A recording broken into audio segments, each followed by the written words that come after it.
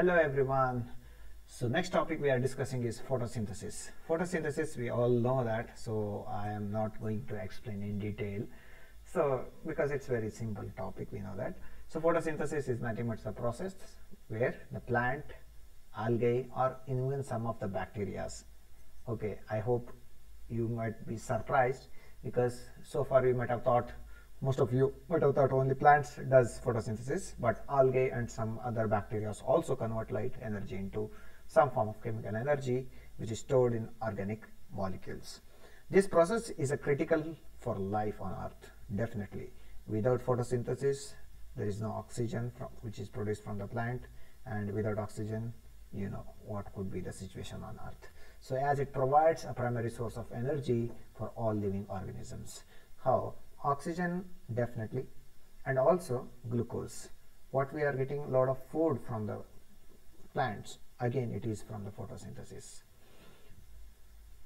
So this is the picturization of photosynthesis, how exactly it happens, so that we can avoid theory part of it. Sun produces light, definitely, though that light will be coming and falling on the plant, and the plant leaves there is something called different pigments which are called as chlorophyll. Now this chlorophyll absorbs this sunlight. Okay, once it absorbs the sunlight, it undergoes two pathways. Okay, once it absorbs the sunlight, what happens? So it breaks down the water molecules which are present in the plant. Water molecule will be broke down into the oxygen, and it also involves in the cycle. So that is called as light dependent. So whereas parallelly there is one more cycle which is going on. Carbon dioxide, whatever carbon dioxide is, that is absorbed again by the plants, and this carbon dioxide will undergo Kelvin cycle. It will give you sugar or any kind of glucoses. So we are having light dependent and light independent. Why it is called as light independent? Because it is dependent on the carbon dioxide intake. Here it is dependent on the sunlight. After light absorption only the water molecules hydrolysis is happening. Hydrolysis, water molecule is be breakdown, so that oxygen will come out and that will be released to the environment. I hope you understood. So this is enough, no need to explain theoretical part, I guess. And this is the leaf, and these are the pigments, and every pigment has got a mesophyll cell and which has got chloroplast. In chloroplast only which is happening here. So this in chloroplast only the light independent cells things are happening. So you can see here some the processes.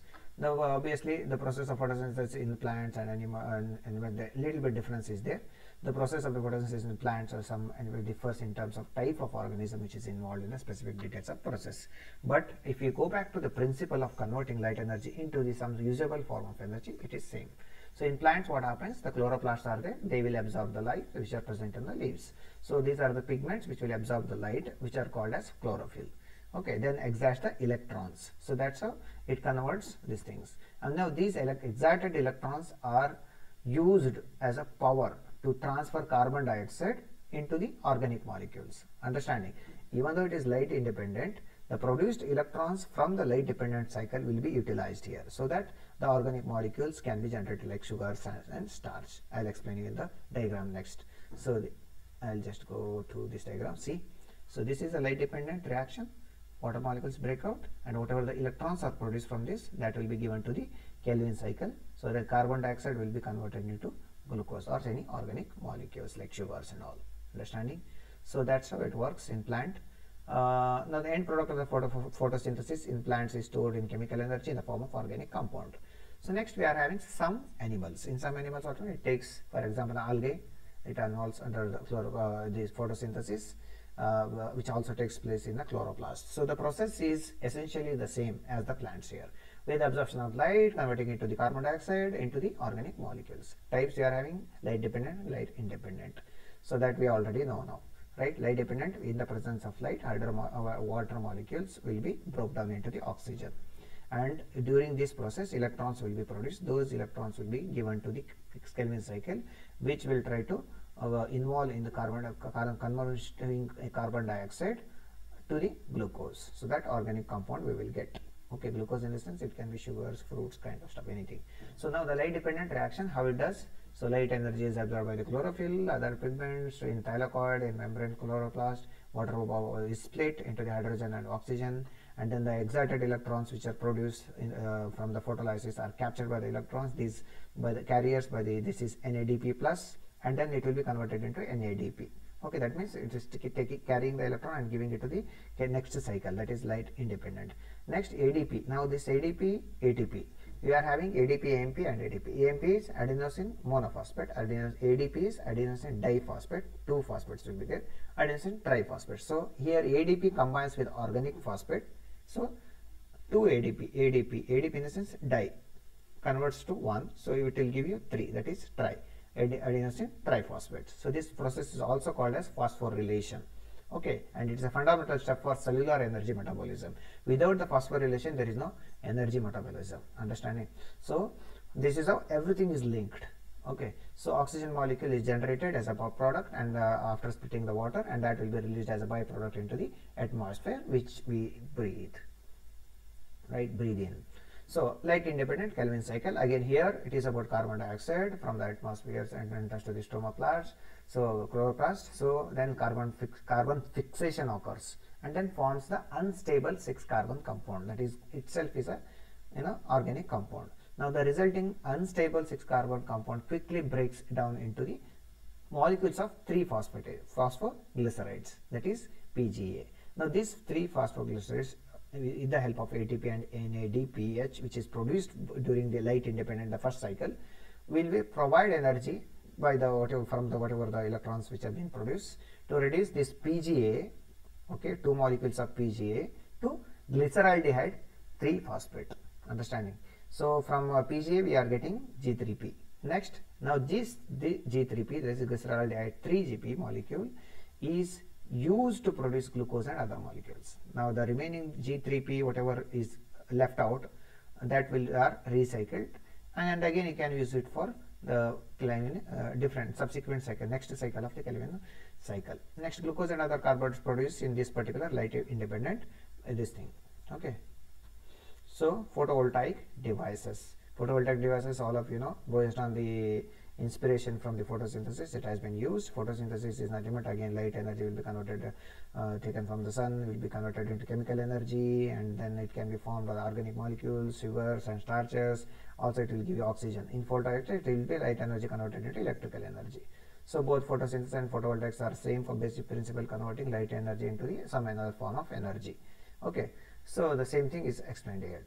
So this is exactly how it works. We have a sunlight here, and then you might be having the solar panels.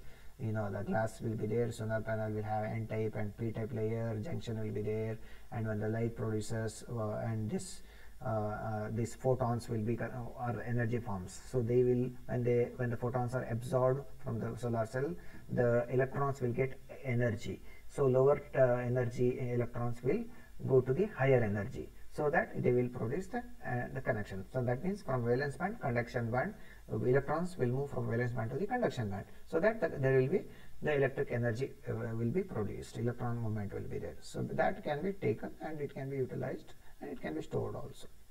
So new technology photovoltaics are there. There are some of the examples I am giving here. We are having the perovskite solar cells. These solar cells are new type of solar cells that uses crystalline material. So this particular crystalline material perovskite they are using, that's why it is called as perovskite solar cells. Okay, so again it converts light energy into electrical energy. It is more affordable compared to the conventional silicon based photovoltaics. Next new generation solar cell we are having as a thin film photovoltaics. Here thin film photovoltaics in the sense what? So we are making a thin layer of material which can be, for example, silicon or cadmium telluride, to convert energy into electrical. In the name itself it is a thin layer. Now the lighter, they are lighter and more flexible, definitely, since it is, we are making it as thin layer. Okay, so it can be portable, flexible solar panels. Next we are having concentrator photovoltaic. So here it uses lens or a mirrors to concentrate sunlight into the small area, so that it will focus the sunlight into small area. That's why it is called as concentrator photovoltaic cells.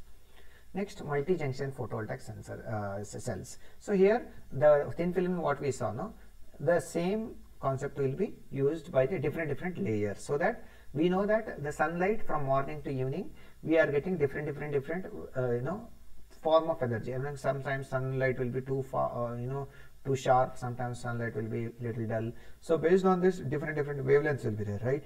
So for these different wavelengths, we are having multiple layers, so that we can convert almost all the energy whatever we are getting from the sun. So they are highly efficient and ideal for use for the concentrated solar power systems. So these are just a few examples. There are many more are there, which the idea is to have efficient, affordable and environmental friendly solar cells. So next topic is bionic leaf, that we will study in the next class.